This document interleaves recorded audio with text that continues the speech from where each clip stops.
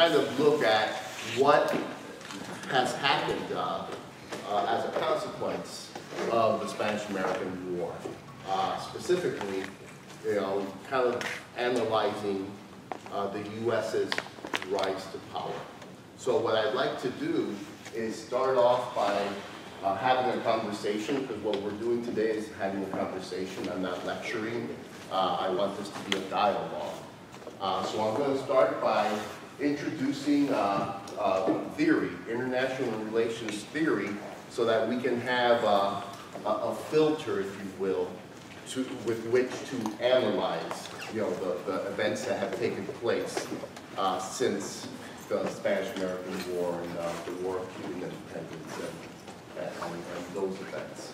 So I'll start off by speaking about these four theories specifically: realism, liberalism, constructivism, and Marxism, specifically dependency theory. Then I'm going to give a broad overview of what's happened in the international system since the Spanish-American War. Speaking of what was happening before, just to have context. Then I'm going to have you guys kind of separate into groups, and each group will use a different filter to analyze those events that have taken place. After that, I'd like to focus on Latin America, on the Western Hemisphere, and see what specifically has happened in our hemisphere since the Spanish-American War. Then, if time permits, and it will, another in-class exercise where we kind of analyze what's become of the foreign territories that were at play after the Spanish-American War. And then after we conclude that, then I want to take a couple minutes to talk about the research and teaching modules. My feeling is that most of you are going to do your writing over the next 3 or 4 days, since you have the time. So I just want to make sure that we're on the same page as far as the research is concerned, the research designs, as to what I'm looking for, so that you have something in mind. So I'm going to actually show you some samples that you can use and emulate as you get down to business. And I'm sure James may also have a couple words regarding the teaching modules and maybe some announcements for next week. All right, so let's begin. In international relations, there really is no main theory that helps us understand everything that happens in the international system. We depend on a handful of different theories to understand different aspects of what goes on. Having said that, realism, political realism, is the dominant theory in international relations. And political realism can't be discounted. Even if you don't agree with it, you have to understand its importance in the international system. So I'll start talking about realism and give you some tenets or some assumptions that realists make.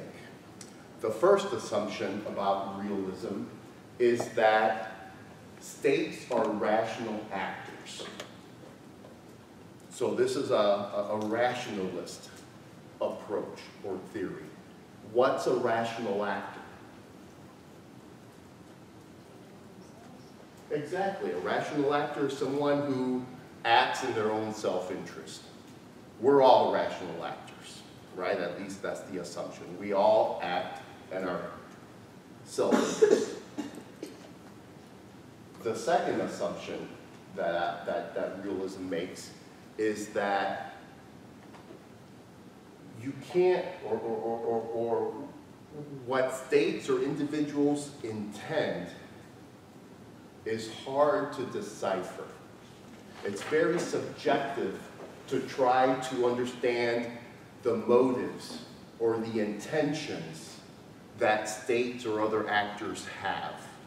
So you have to base what you understand on observation. So behavior and observation is important in realism. In other words, realism is focused on objective, not subjective meaning. So it has to be observable. Some assumptions that realism makes about the international system is, one, that the international system is anarchic. And what does that mean, that the international system is anarchic? We're not talking about anarchy as, you know, the anarchists of France and Europe and Cuba that were, you know, anti-government type of ideologues. That's not what anarchy means in this context. Does it mean that there's not one world order? Yes. Natural? It's a lack of government. It's a lack of government. The international system lacks a hierarchy. And I always tell my students when I give this lecture about realism in class, I tell them, if you're walking across campus and you get victimized, what do?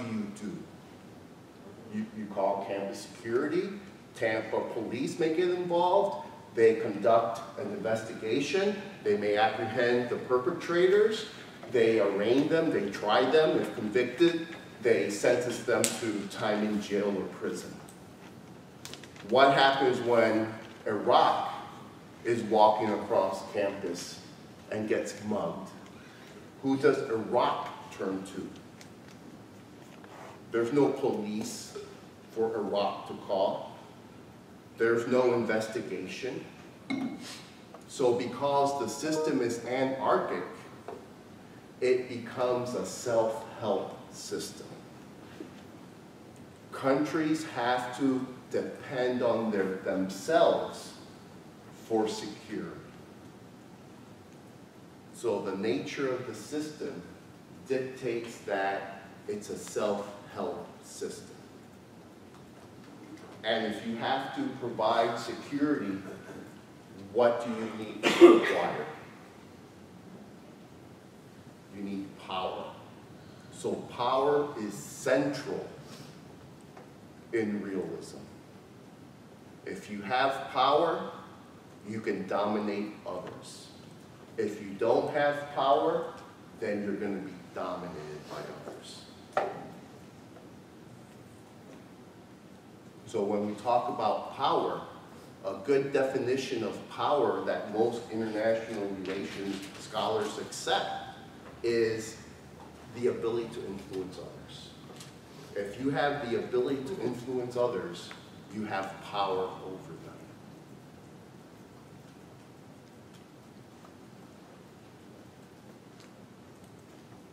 How do we measure power in the international system? How do we measure power? And that's a trick question because it can mean different things, right? One thing is that power is viewed in relative terms. And what does that mean? If power is viewed in relative terms in the international system, then you measure your own power in relation to someone else's power. Is that particular to realism or just in general? Into realism. That's particular to realism. So if you think about this, you know, the US and China have a trade relationship with one another. Who benefits more from that trade relationship? You know, that could be debated. If the US concludes that China is gaining more from that trade relationship, then the US should not engage in that trade relationship because in essence, what you're doing is helping another country become more powerful, relatively speaking, to yourself or your country. So the focus is always on relative gains. You know, when you drive and you're looking in the rearview mirror, who's coming quickly at you? Who's ready to supersede you in power and perhaps engage in war or take you down? So you have to be very cognizant of that. Relative gains. The way states measure power is by capabilities, military capabilities. So the stronger military you have, the larger military you have, the more capable military you have, the more power you have as a state. Some other tenets that are important is that for realists, the state is a black box. So what that means is that what's within the state doesn't really matter. What's within the state doesn't really matter. Whether it's democratic or authoritarian, how elites organize themselves, what the hierarchy looks like. Are leaders elected, or do they select themselves through the use of force or other means? None of that matters, because for a realist, since states are rational actors, they're going to make a rational decision in the end. Doesn't matter what the process of making that decision is. We just accept the fact that they're going to act in their own self-interest. So that means it doesn't matter how power came to be? Within the state, Within the state. how elites came to power, that doesn't matter. That doesn't matter. None of that matters. It doesn't matter if it's a democratic system or an authoritarian system, a monarchy, a dictatorship, a junta, lo que sea. It doesn't matter. It's a black box, and what matters are the actions that states take, the observable actions that states take. So within realism, we have a framework. We have a framework to try to, I hate to use the word predict, but anticipate the behavior of other states. If you assume that a state is acting in its own self-interest, you can kind of predict why it may be acting the way it's acting. A current example is Iran. You know, Iran is kind of nibbling around the corners, trying to be an agitator with the U.S., attacking tankers that are in our interest, and now they're threatening to enrich uranium above the levels that were determined by the treaty or the agreement. It wasn't a treaty because it wasn't ratified, but the agreement that it had with the Obama administration and others. They're trying to make the costs of maintaining that agreement higher, so that the U.S. has to act in some way, and it gives them an opening to being able to get rid of those sanctions. So they're acting in their own self-interest, in a sense. Can I ask a question about how do all realists define self-interest the same way? Like, you think about economic self-interest versus something like climate change, right?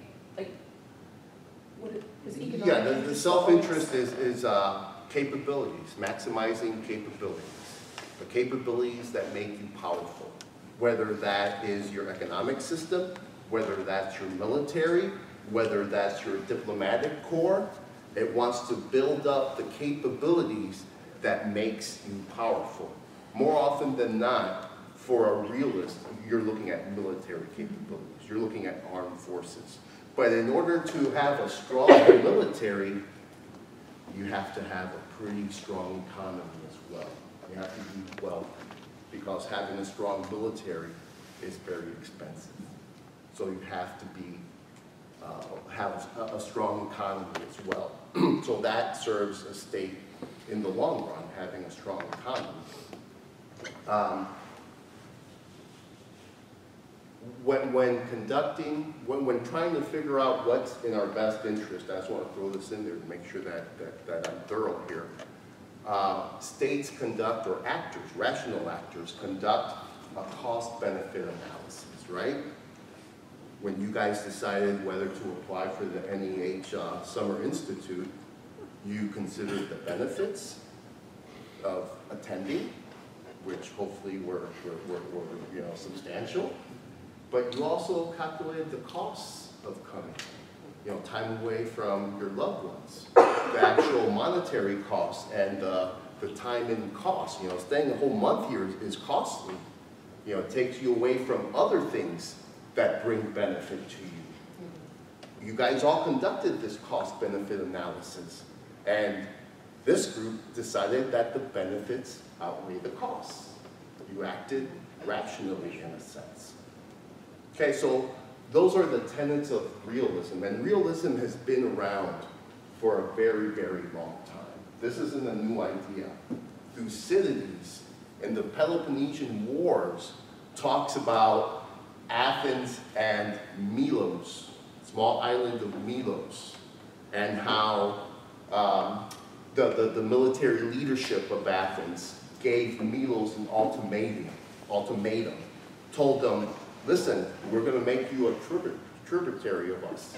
You're going to produce, and you're going to give what you produce to us, and we'll let you live. And the Melians said, no, no, no, that's not just, that's not right. Well, morality and justice doesn't really matter to realists. It's all about power. And they told the Melians, listen, if you're powerful, you tell others what to do. If you're weak, you have no choice but to accept what you're told to do. And that is written back during that time. Machiavelli and the Prince is giving very realistic advice, right? It's better to be feared than loved. Realism is pessimistic.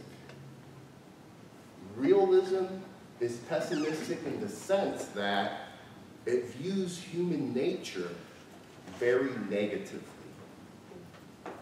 If you're not careful, someone will victimize you. Given the chance, someone will victimize you. It's a dog-eat-dog world, and you have to stay on top of your game by continuously maximizing power. Continuously maximizing power, which is measured in relative terms. Okay? We call this brand of realism sometimes classical realism or human nature realism. In the 1960s, this scholar named Kenneth Waltz came up with a new twist to realism.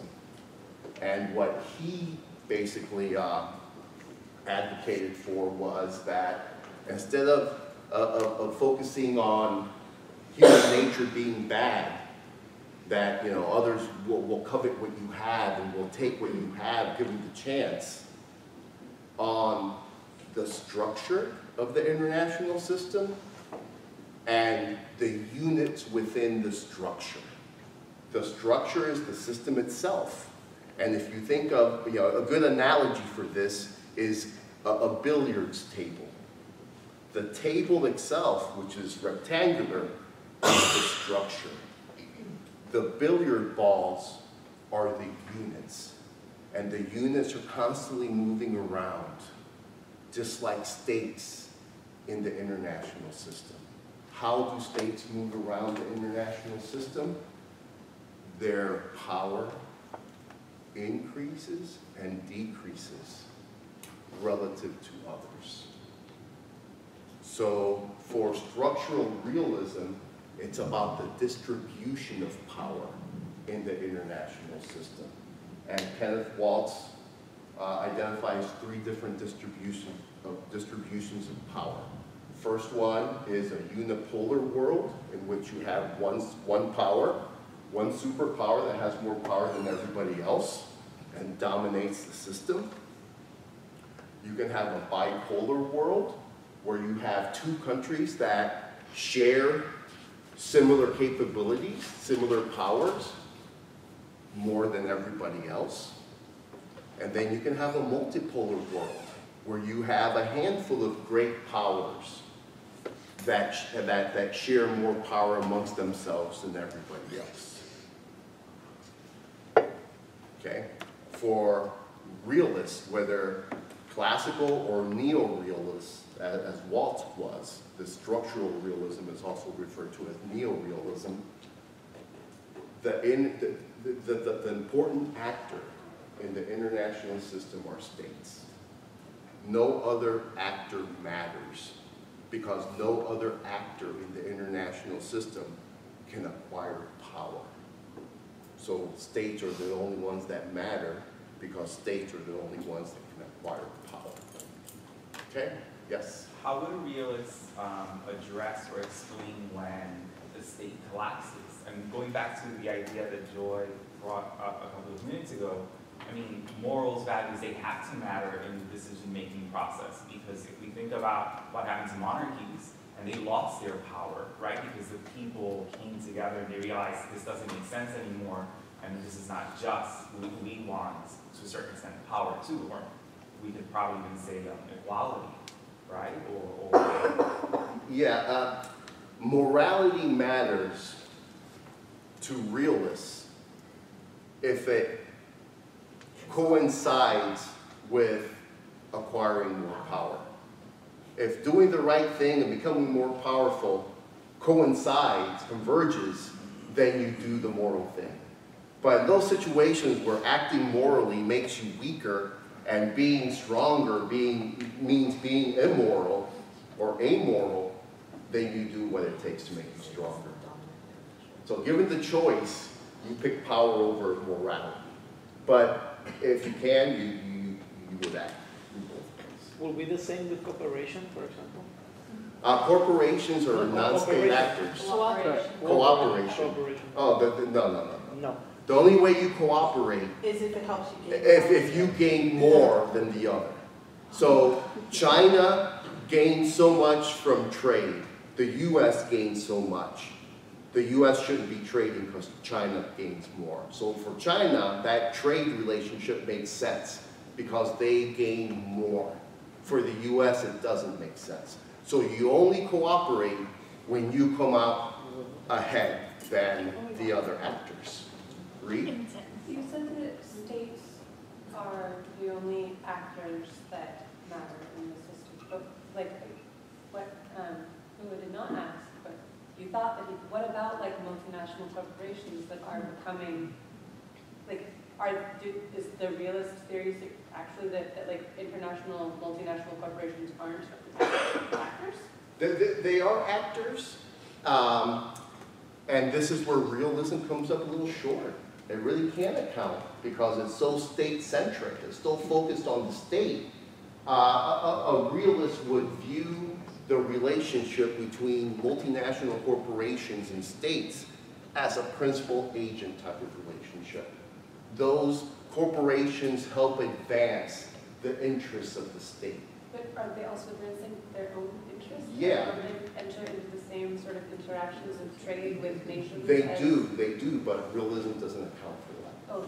Realism doesn't account for that. So remember what I said at the beginning, that that you need multiple theories to really gain a good understanding of the international system, because there is no one theory that helps us understand it all.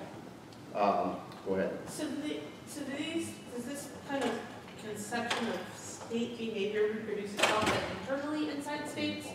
Or is this something that states are doing internally and then projected outward onto international relations? I'm thinking like in terms of the distribution of power and structuralism, like the unipolar, bipolar, multipolar, sounds a lot like political parties and how they operate as well. And different within the, is it that we're looking at international relations and then these same structures and distributions of power we see they reproduce themselves internally then in states, because that's how we're looking at how states interact with one another? Or is this different No than the connection. US? No connection between domestic and the international system. So, you know, the three images, right? First, second, third image. You can study international relations from the individual perspective, from the domestic perspective, and from the international perspective. This neorealism is focused on the international perspective, how power is distributed in the international system, regardless of domestic attributes. I was just going to say, would it be a measure of the state's primacy vis-a-vis multinational corporations, you know, in the sense that they're able to form cooperative relationships that can be internally contradictory? I was thinking, for example, Apple, right, or Google, that they have one relationship, they have one operating procedure in the United States. They're protected by the United States. They're within the umbrella of our government. But there's also Google China and there's Apple China that play a different game and do the bidding of the Chinese government, and so censor or control information in that way. So in that sense, they're not projecting power. They're collaborating, you know, with states. Right. The realist view, I believe, would be that, you know, the state is the one that controls these multinational corporations. If Apple is headquartered in the U.S., look at what's happening now in the U.S. with Google and Apple. They're starting to want to regulate Facebook, Google, and Apple, and you know, the fourth one, I forgot which, the four tech companies, the biggies, Amazon. So, you know, the U.S. currently, you know, and interestingly, this is being led by Nancy Pelosi and the Democrats, who have benefited from tech companies in the past. Now they want to regulate them.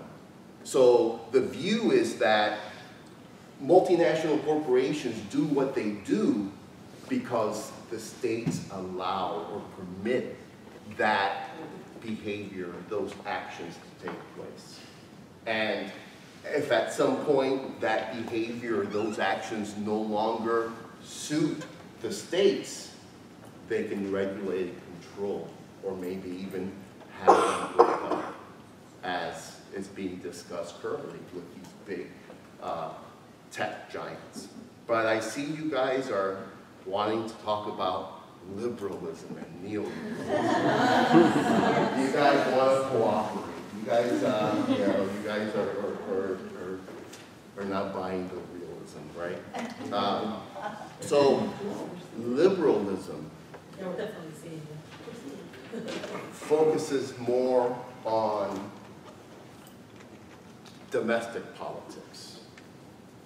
So where realism doesn't really concern itself with what's within the state, the inner workings of the state, liberalism does. And liberalism argues that, or at least Immanuel Kant at the time argued that liberal states are more cooperative, they treat their citizens better, they provide certain liberties and rights to individuals, and are thus more peaceful than non-liberal states. And that they engage in trade more. They're willing to cooperate more. So under for instance, democratic peace theory, Kant argues that republics are more peace-loving than non-republics. And we've actually tested this.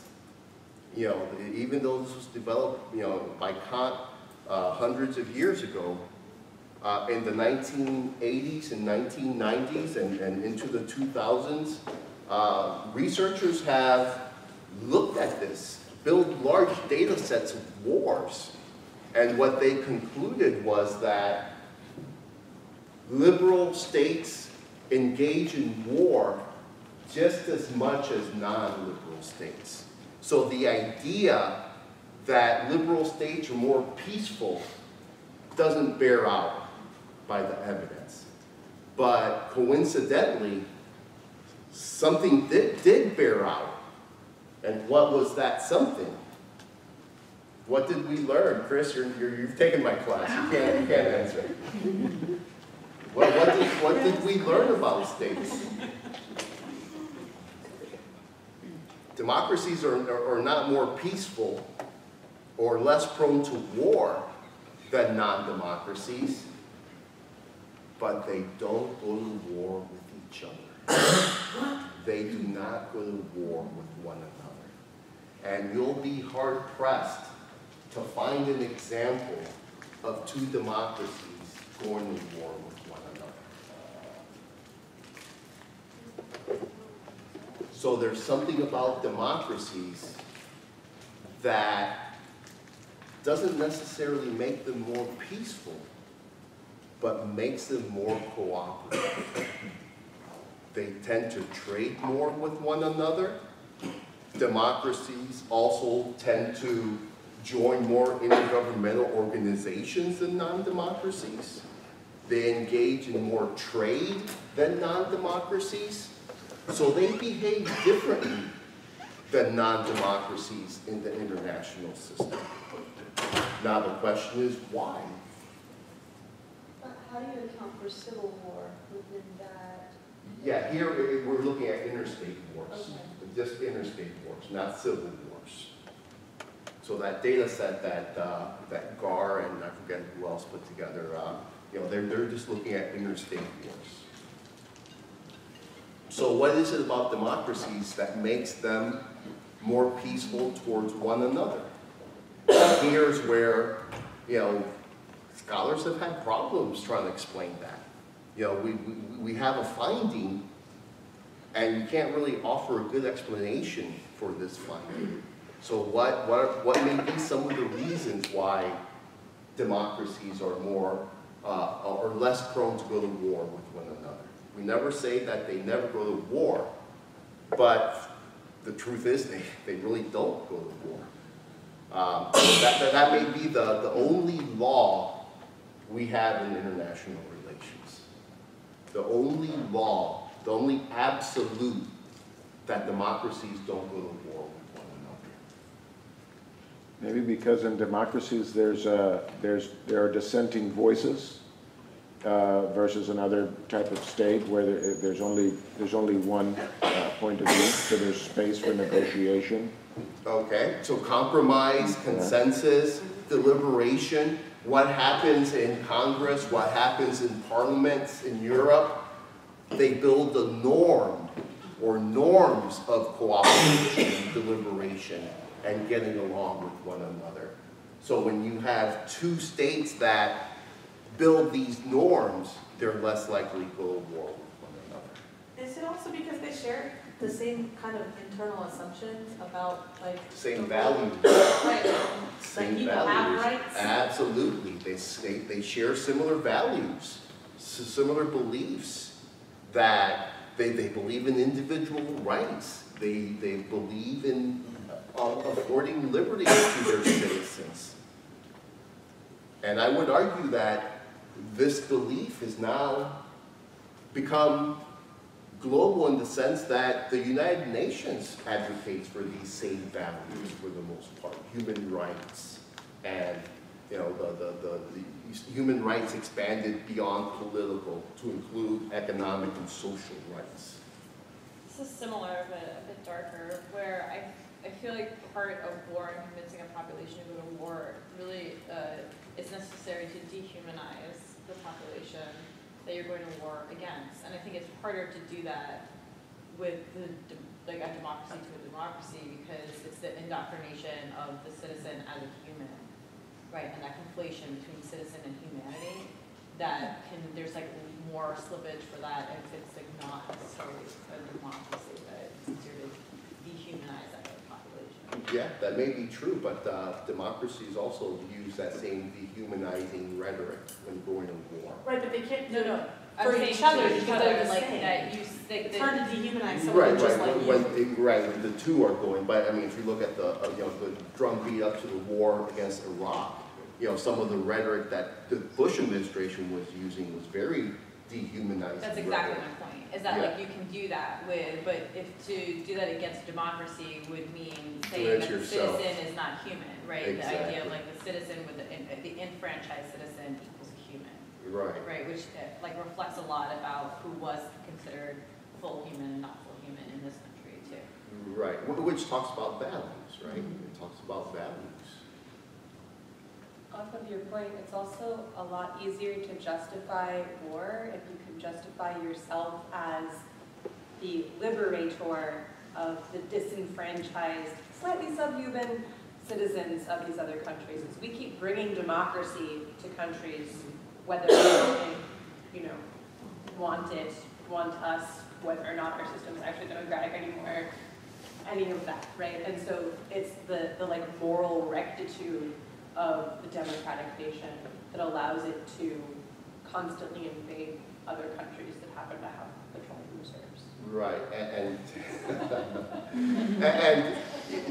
you're right. I mean, and is that a good thing or a bad thing? Is spreading democracy beneficial, or is it more peaceful? If you have more democratic countries, do you have more peace, less conflict? You didn't say that, you said that that republics are less likely to go to war with each other.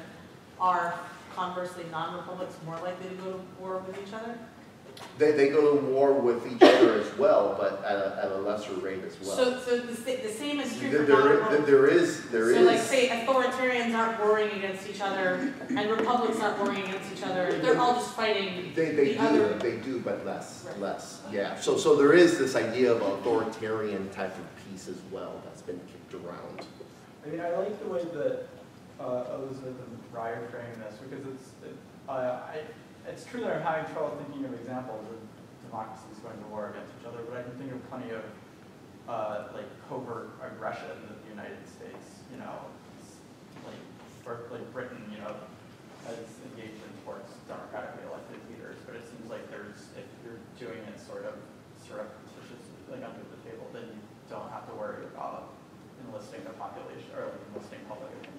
Right, you're right, because you interfere in the election of other democracies, right? And it's kind of ironic that, we point to Russia saying stop, but, we have a long history of that behavior ourselves.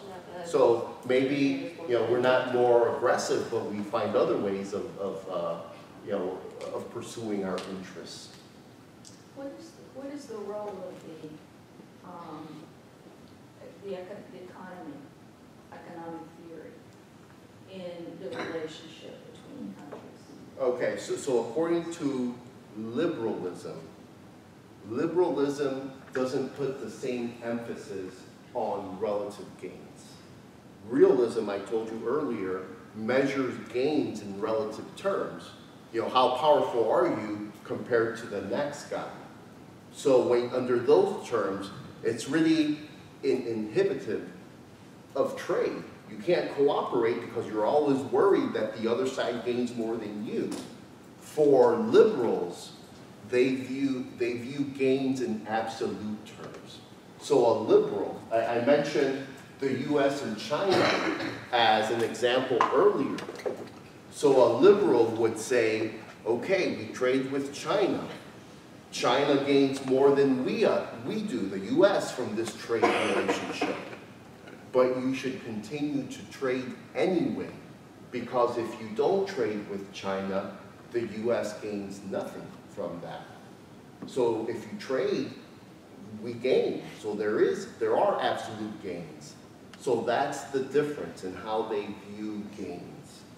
Absolute or relative gains. And liberals view gains in absolute terms, which allows them to cooperate more. There are different threads or strands of liberalism, but there's one that focuses on institutions, international institutions, as facilitators of cooperation. Why don't countries want to trade with one another? Why don't countries want to cooperate with one another? Because they fear that they'll be cheated. And if cheated, there's no place to turn. You can't call law enforcement. You can't call an agency to come look into it. There's no nowhere to go. So states are very hesitant to cooperate because they fear being cheated. It's believed that these international organizations facilitate trade and cooperation in general because they minimize the costs of being cheated.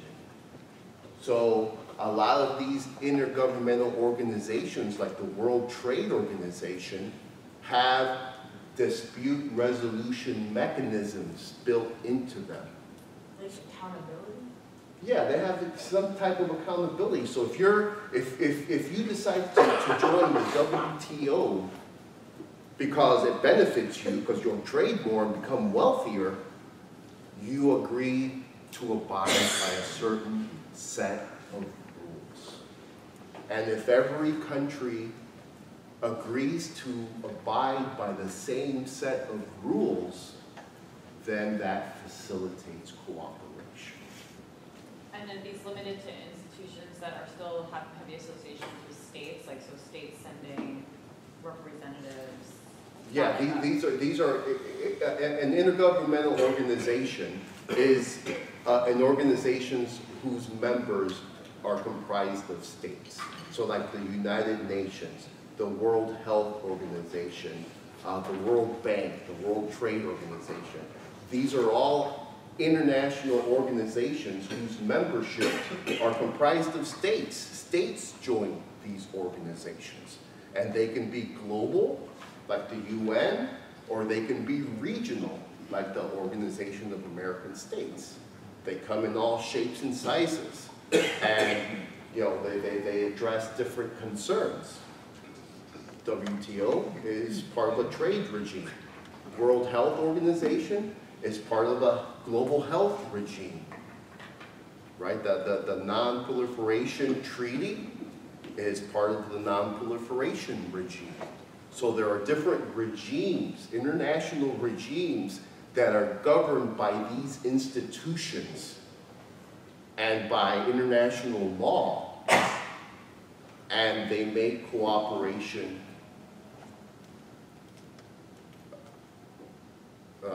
affordable. Okay, so that's liberalism.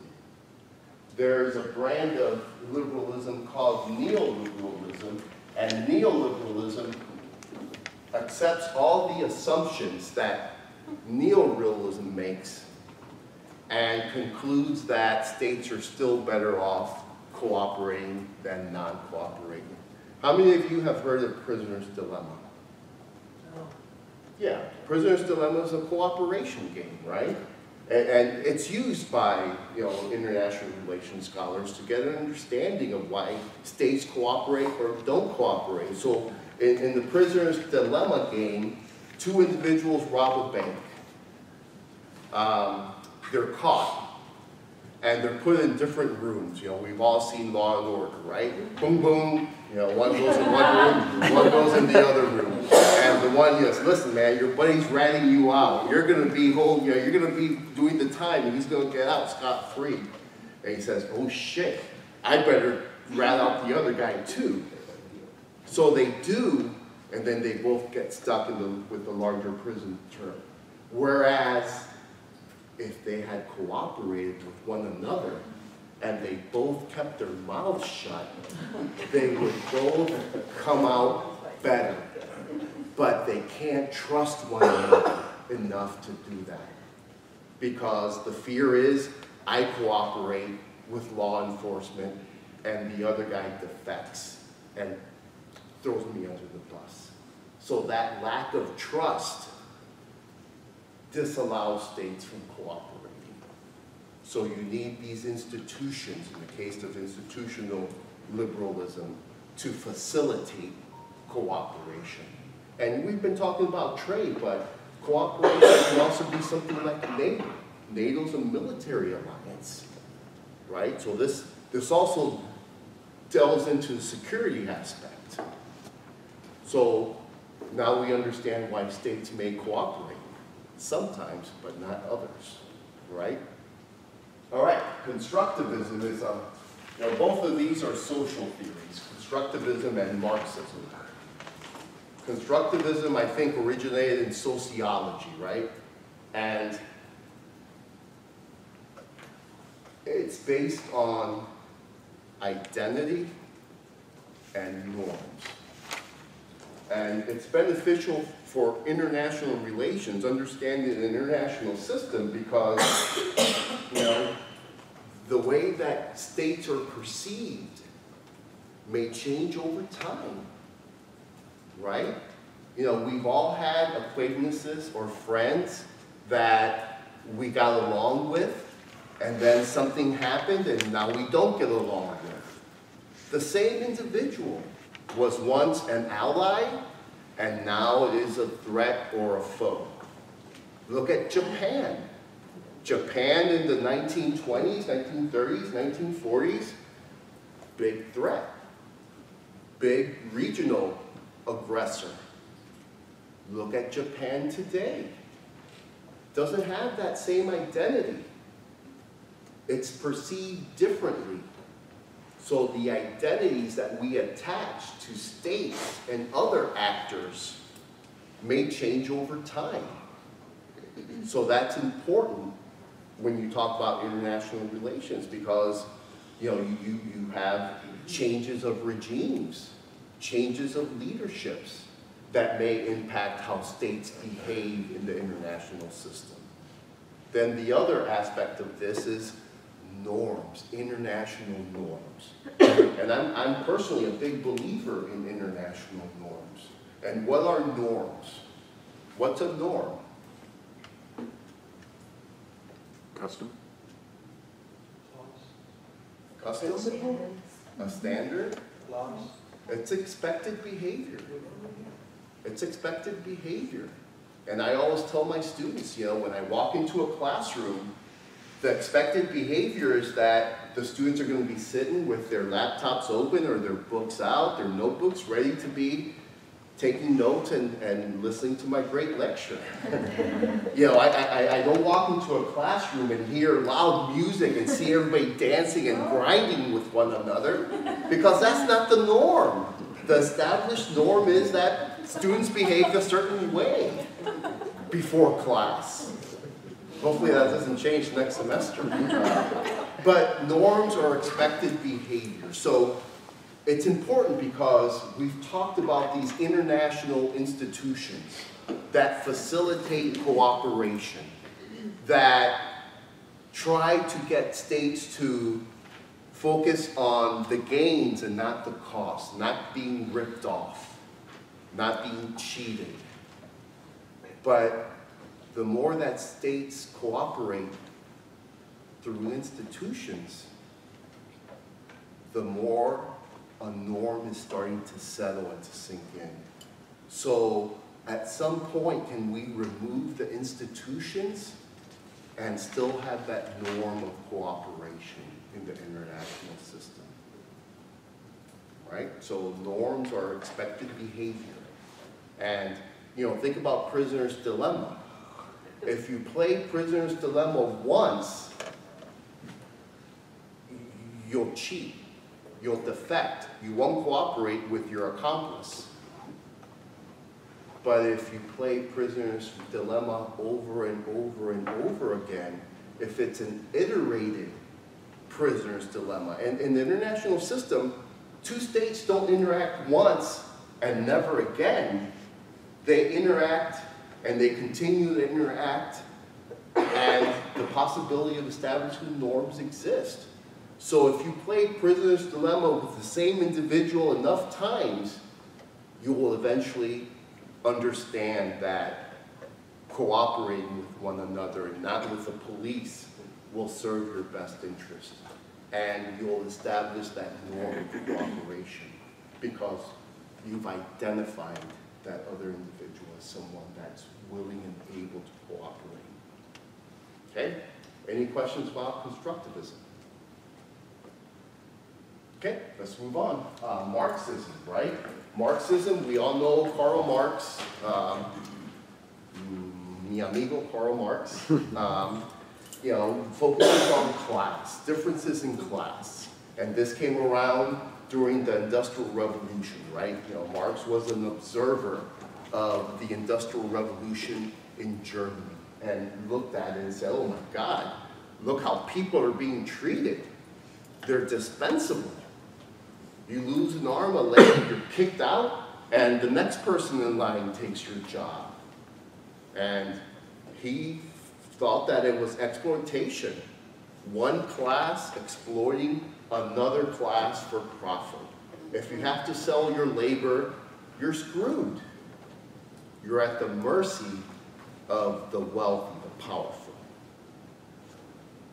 Apply that to the international system. And do we have exploitation in the international system? Do we have one class of states that have more power than other states and exploit other states? You know, many people would say that the trade relationship between the global north and the global south, right? Global north tends to be developed, industrialized democracies. The global south tends to be developing countries that haven't industrialized or fully industrialized, that haven't achieved democracy or a political system that works for its own citizens, that can provide healthcare, education, and other necessities. If you look at how these, you know, the North trades with the South, what does the South export? Raw materials, right? And I'm sure you guys have heard this lecture more than once, right? And what does the North export? Finished goods. And those finished goods tend to sell more, for more than the raw materials. You know, I remember hearing Hugo Chavez back in the day, right? Hugo Chavez on one of his diatribes with, you know, saying a barrel of oil costs so much. A barrel of shampoo costs a lot more. What's more important to the world, a barrel of oil or a barrel of shampoo? In my case, obviously not shampoo, right? But you understand that there's a superficiality behind this, right? That the commodities are really what's important. They're the ones that drive the global economy, oil. But a finished good will sell for more. So that relationship, dependency theory, which was developed in Latin America by an Argentinian economist working for the UN, looked at this relationship and tried to figure out, why do Latin American countries not develop? Why is it so difficult for Latin American countries to industrialize and develop their economies? And he concluded it's nothing that the unit is doing, it's nothing that Argentina, Brazil, Mexico, and Colombia, and Chile are doing, that it's the structure that's been put in place that is behind the reason why developing countries can't develop. There's this capitalistic structure that keeps them from developing. And it's there intentionally put in place by developed countries that benefit from that structure. So that's dependency theory in a nutshell. Is that the economist or the theorist that led to all the Latin American countries in the 60s and 70s attempting export substitution and all that? Yeah. Raul Prebesh. And then you also had Cardoso, who became president of Brazil. And then Fileto was also one of them, right? So you know, there's different strands, different variations of dependency theory, but Latin America did try to industrialize. You know, basically what they tried was import substitution, right? They figured, hey, we're importing all these finished goods. Why don't we just produce them ourselves? Obviously, there's a demand for them, and they tried to do that. And you know, to make a long story short, it was disastrous for various reasons, which I won't go into. I mean, basically, they didn't have the capital, they didn't have the investor class. People didn't want to invest their money, so governments had to borrow to build the facilities and became heavily indebted, which is another form of exploitation. You get countries from the global south indebted to the global north, then they can make demands. Listen, buddy, you can't pay back your debt, so why don't you just sell your oil for less, or allow American corporations to come and mine copper, or whatever the case may be. Someone had their hand up. Yeah, I'm personally kind of into dependency theory, even though I know a lot of people think it's kind of retro. But it's also interesting the way, like the faith that it has, which is like in some cases supporting like certain kinds of conservative, like anti-worker policies, which in a sense is like every self-declared Marxist state sooner or later like engages in certain kind of anti-worker policies. And the same, like because you mentioned Raul Prebisch, like his fate is interesting.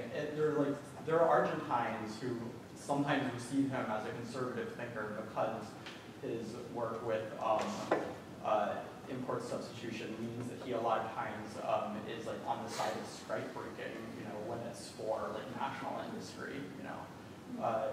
I don't know. It's also like has like lots of internal contradictions. That's very. Or it just segs right into the you just say, well, on the one hand, this is a system that exists, you know, and we can either do something about it, or we can just accept that it's a dog-eat-dog world, and that's how it works. It's Right. Like, it kind of facilitates both, depending on what you do with it. Yeah, or your perspective, right? Are you in the global south looking up and saying, damn, you know, we're being How exploited? much Or, privilege you have and how it works. yeah, But to absolutely. your point about, Oh, I'm sorry, Maria. I'll go to you next. Do any of these theories take into account, or any like, I guess, data survey or studies take into account when states were formed?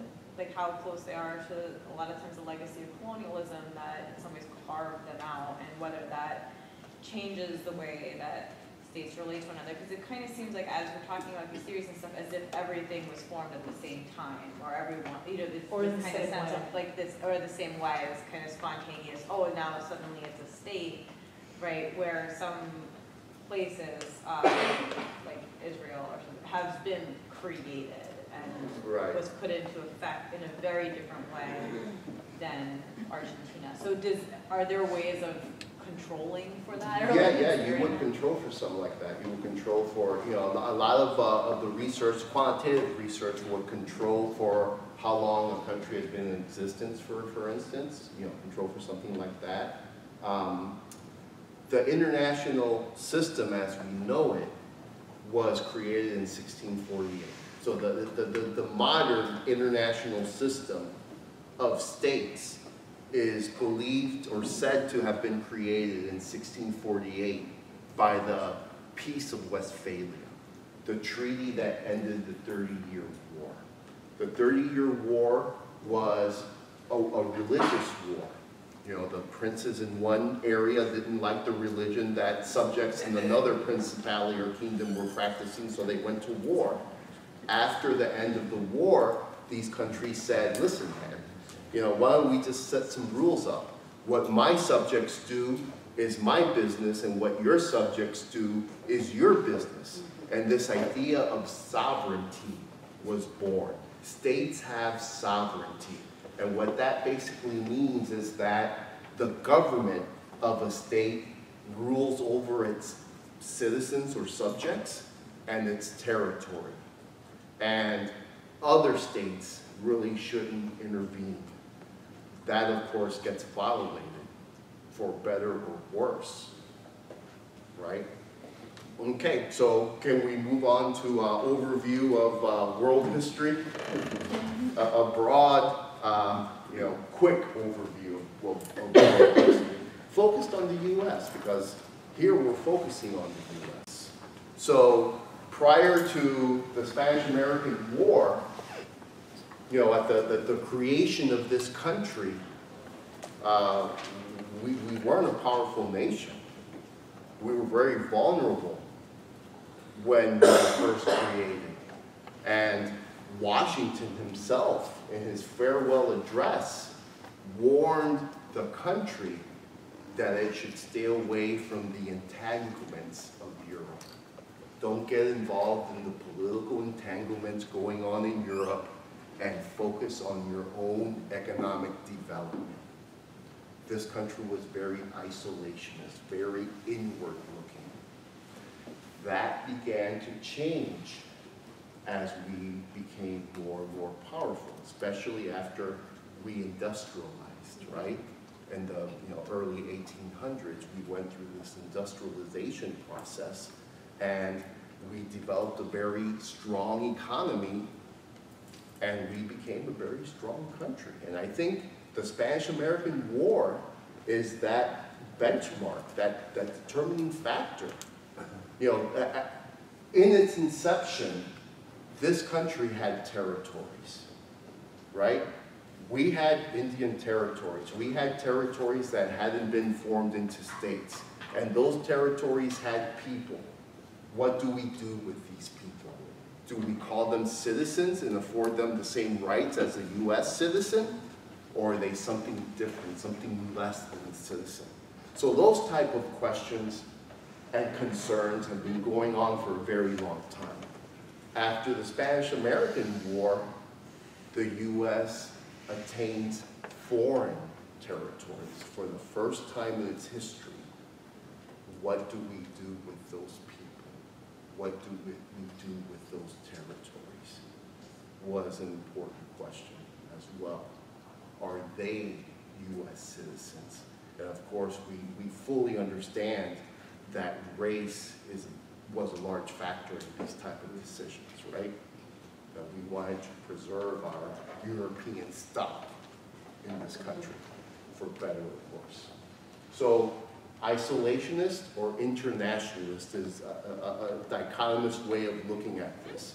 But another dichotomous way of looking at the US in its infancy before the Spanish-American War was its ambitions. As it became more powerful, it wanted to have a stronger role in the international system.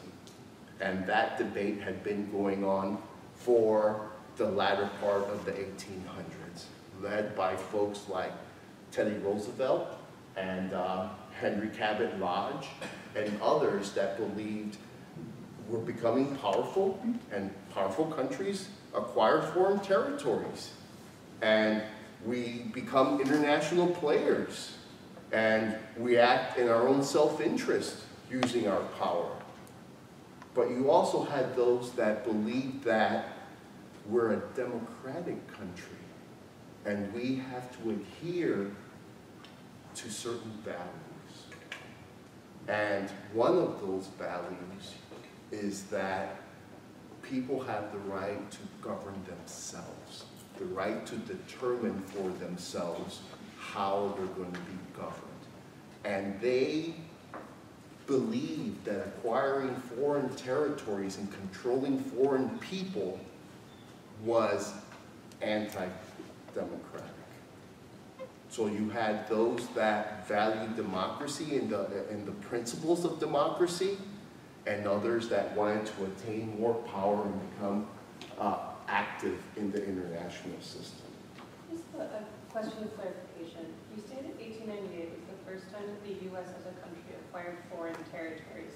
How are you differentiating that from, like, the Alaska Purchase in the 1860s, or like Louisiana Purchase, all of our paid Spain $20 million? Like, Right. those were foreign territories. Right, but those were acquisitions more than the spoils of war, right? And those didn't come to us through war. We believed in manifest destiny, but only to a certain extent. Is it phrase that is a little bit more apt, it's like contiguous versus non-contiguous? Alaska's not contiguous. Okay. Yeah, What I about agree. the Mexican-American War, 1848? That was already Okay. discussion. Right, but again, you know, that was continuous, the U.S. So we expanded westward, there's no doubt about that. The difference is we didn't make the territories acquired in the Spanish-American War part of the United States. That's But the biggest. that is the absolute difference. Not all of them, right? Or yeah. Well, not part, I mean, Puerto Rico is not a state of the United Right, States. right, We didn't right. just be like, But- okay, now but- these are but part of our country. We did acquire Right. Hawaii, not directly as a result of the Spanish-American War, but more or less about the same time. Right. And we did make them into a state, right? So then we'll come back to that, So there was this dichotomous between upholding our democratic values or becoming powerful and attaining territories and showing ourselves to be a powerful country in the international system. Obviously, those sentiments won out and we intervened in the Spanish-Cuban-American War.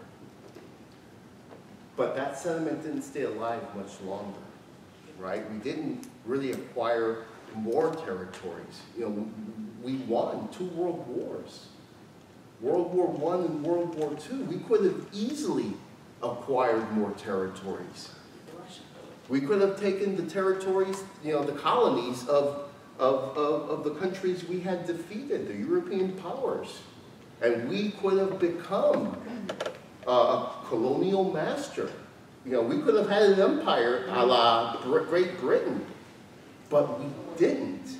We didn't do that. Instead, we decided to rebuild Europe. We paid for the rebuilding of Europe after World War II.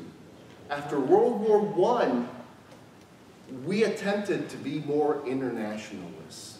Woodrow Wilson, in his, 14 points, decided that we needed this international organization called the League of Nations that would serve as collective security. The great powers would intervene when war or aggression took place, and they would stomp it before it got out of hand, before it became another world war. But the U.S. Senate didn't ratify that, and the U.S. never became a part. Even though it was the brainchild of a U.S. president, the U.S. never became a member of the League of Nations. It did form, and it did intervene in the Armenian genocide, for instance, but without the leadership, it didn't last. So we became isolationists after World War I, instead of, you know, taking a more active role. After World War II, we didn't make the same mistake. After World War II, we rebuilt Europe. And why would we rebuild Europe after World War II? I mean, what would a realist have said about that? Why the hell are you helping your adversaries? Yeah. But we realized that we needed allies. We realized we needed markets for our goods. So we rebuilt Western Europe in our own image. We rebuilt Japan in our own image. And we created the international institutions to facilitate a liberal economic order, a system of free trade. The Bretton Woods institutions, created even before the war ended, were put in place to facilitate trade and monetary policy. We created the World Bank. We created the International Monetary Fund. There was an intention to create the International Trade Organization, never materialized, but an informal organization emerged, General Agreement on Trades and Tariffs, GATT, which was informal, wasn't ratified by any country, but countries began to meet and to negotiate and to reduce tariffs on trade. And through different rounds of negotiation, free trade blossomed.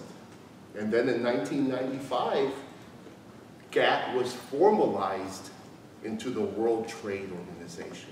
So in essence, under US leadership, we created the international institutions needed, NATO as well, to facilitate cooperation both on security and economic matters. Is this, it's not imperialism because in the First and Second War, the United States decided not to acquire territory, but did do these rebuildings, reconstructions in the United States image. So can we call it hegemony? Yeah, I would say that the U.S. was a hegemon, absolutely. And we also have to understand that what emerged after World War II was a bipolar system, right? A system that we've never seen before. We had seen a multipolar system before in Europe, the Concert of Europe, which kept the peace in Europe up to 1914. Then it collapsed. And part of that collapse was the end of empires. 4 empires faced their demise after World War I. One of them being the Russian Empire. And one of them, 15 years previous to that, 17 years previous to that. Yeah, Spain, exactly. So it's 5. And then what emerged in Russia in 1917? So certainly this is an amazing, triumphalist, exceptionalist story of the U.S. This trajectory it's amazing and something that we will have to highlight. But then at the same time, it is putting the basis for the continuation of these hierarchies that are set to continue. We have a Marshall Plan, which is going to rebuild Europe, but there's nothing for Latin America because we do want those guys to continue producing raw material. So we got that backyard covered and everything is going to continue the same. And then on the other hand too, the United States is going to be reactive to the fact that yes, this is a bipolar world. So it needs to accommodate to that. This is my system, I need to expand my spheres of influence, and this is another ball game going on. So it's communism and so forth. Exactly. So you have 2 ideologies that are vying for supremacy, right? Capitalism, a free market capitalist type of a laissez-faire system, and then a command and control communist system. And they're competing, right? They're competing for influence and supremacy. Then in 1989, we see the Berlin Wall come down. In 1991, we see the Soviet Union collapse. We won. We're number 1, right? At that point, capitalism and democracy win. And, folks were writing that, it's the end of history. That's it. The story's over. But of course, the story wasn't over, right? Then we start seeing ethnic and regional type of conflicts breaking out, etc. Okay, so today, are we still, I would argue personally that in the 1990s, the U.S. could have been considered a superpower. It was a unipolar system with the U.S. squarely on the top. Whether it's that today, I have reservations, but there are different points of view, of course. We can all conclude different conclusions. So that's basically an overview of history as I'm going to present it. So what I would like you to do now is separate into 4 groups using the 4 filters and give an analysis of what's happened to the U.S.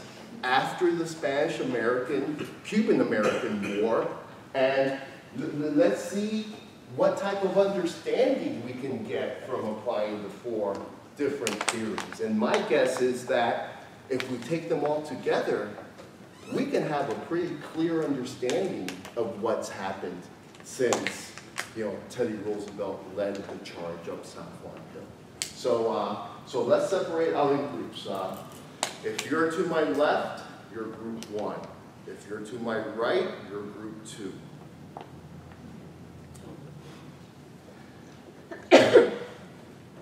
Group 3, Marcia. Group 4, Liz. Okay? Group 1, you're going to analyze the rise of the U.S. in the global stage through the filter of realism. Group 2, you're going to do the same thing through the filter of liberalism. Group 3, constructivism, and group 4, Marxism / dependency. Okay. And now it becomes like I don't know, like it becomes backed up by the state. And you were asking us to come up with, the Marxist approach, and that's what I said before. I mean, from the United States perspective, that's probably what it was. It was the bigger guy, looking for new markets, American capitalism. Now I think there's another story to it in my research that I found out, and I'm probably saving that for the presentation. That it's not as simple as it looks, and there's a lot of rhetoric and there's a lot of stuff that is not being taken into account. And somebody was we're talking about the territories. I mean, Anugo and I have talked about, what happened in Cuba was a little bit different from what happened in Puerto Rico, right? And what happened in the Philippines. And the Philippines, the Filipinos, which something that really surprises me, is they established a guerrilla warfare. Most Americans don't even know that happened. Yeah, but they really fought hard for their independence. And they were massacred. This Right. liberal democracy that whole self-determination of the rights of people to, we massacred people that were trying to fight for their independence. Anugo was telling me that in Puerto Rico there was an independent movement also, right? With It was at the same time in Cuba. El Grito de Lares was at the same time the Grito de Llaras in 1869. There was not a military movement in the 1890. In the 1990s, it was before that. So it was another period of time. It was like 30 years before that. But it was at the same time as the Cuban ones. Okay, let's see how we're doing on time. I wanted to talk about Latin America more specifically because, Cuba becomes communist, and all of a sudden communism rears its ugly head on our hemisphere during this Cold War with another great power, and it freaks us out. And we start supporting strongmen and training paramilitaries to kill off any homegrown insurgencies that may arise. And of course, what we know is that, that's completely exploited by these strongmen, and they use it to kill off their political enemies, etc. But let's not get into that. What I'd like to do instead, and I think that what Jose and others have said will lead us into this, is the Spanish-American War, the U.S. gains external territories. We gained Puerto Rico, Cuba, the Philippines, and I'm going to throw in there Hawaii, just because we gained. Yeah, well, I'm just a rock in the So is Hawaii. Hawaii's a pretty rock. So we annexed Hawaii around the same time, even though it's not directly linked to the Spanish-American War. So what's happened to these countries / territories? Puerto Rico remains a territory, a colony.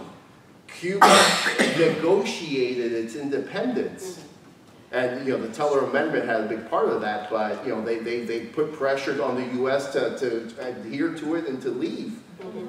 Philippines had to fight, and after defeated, years later, we grant them their independence. It's like, we killed you all, and now we don't want you anymore. Yeah, and Hawaii is annexed. So which one fared better? If we talk about development, we're talking about economic and political development. Political development is usually taken to mean democratization. If you're developing politically, you're becoming more democratic, less authoritarian, more liberal in a sense. Economic development means you develop your economy from an agrarian economy to an industrialized or technical economy. How do we measure economic development of countries? How do political scientists and other scholars measure the economic development of a country? GDP per capita, right? That's one measure. And GDP per capita measures the state, not the individuals within the state. In the last 20 years or so, there's been an emphasis of looking at security not as the security of the state, but the security of the individual, human security. We use indices today to measure human security and human development, economic development. We use what's called the HDI, right? Human Development Index, that was developed by I think the UN Development Program developed the Human Development Index. We can also talk of inequality within countries. Equal societies, societies that share more equality, tend to be more peaceful, less violent societies. Do we have a measure for equality within a country? Gini coefficient. The Gini coefficient. Who said that? The what Kevin? coefficient? Gini coefficient. Gini? Gini, G-I-N-I. Oh. G-I-N-I Sorry, I like coefficient. rubber lamp. So if we were to look at these indices for Philippines, Cuba, Puerto Rico, and Hawaii, which country has fared better? So group one, why don't you look at these indices for Cuba? Group two, the Philippines. Group three, Hawaii. And group four, Puerto Rico. What, like now? Yeah. Use your devices. You know, I'm not professional device. Just Google it. And then here, your source matters. World Bank data is online. We have to have some kind of measure, right, that's equal to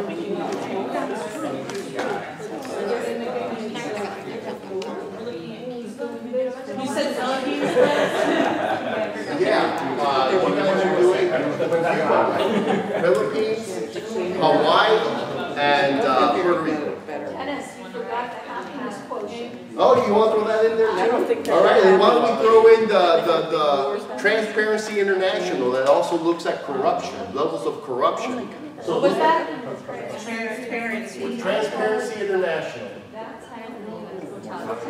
What is the one for inequality, guys? Gini coefficient. And then someone also mentioned, what was the other one that you mentioned?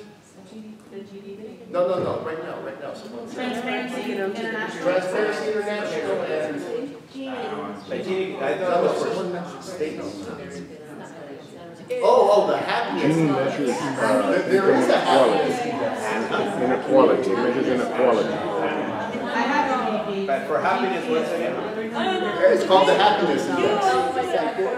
In 2017.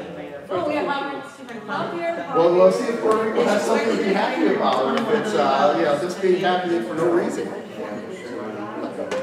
Yes.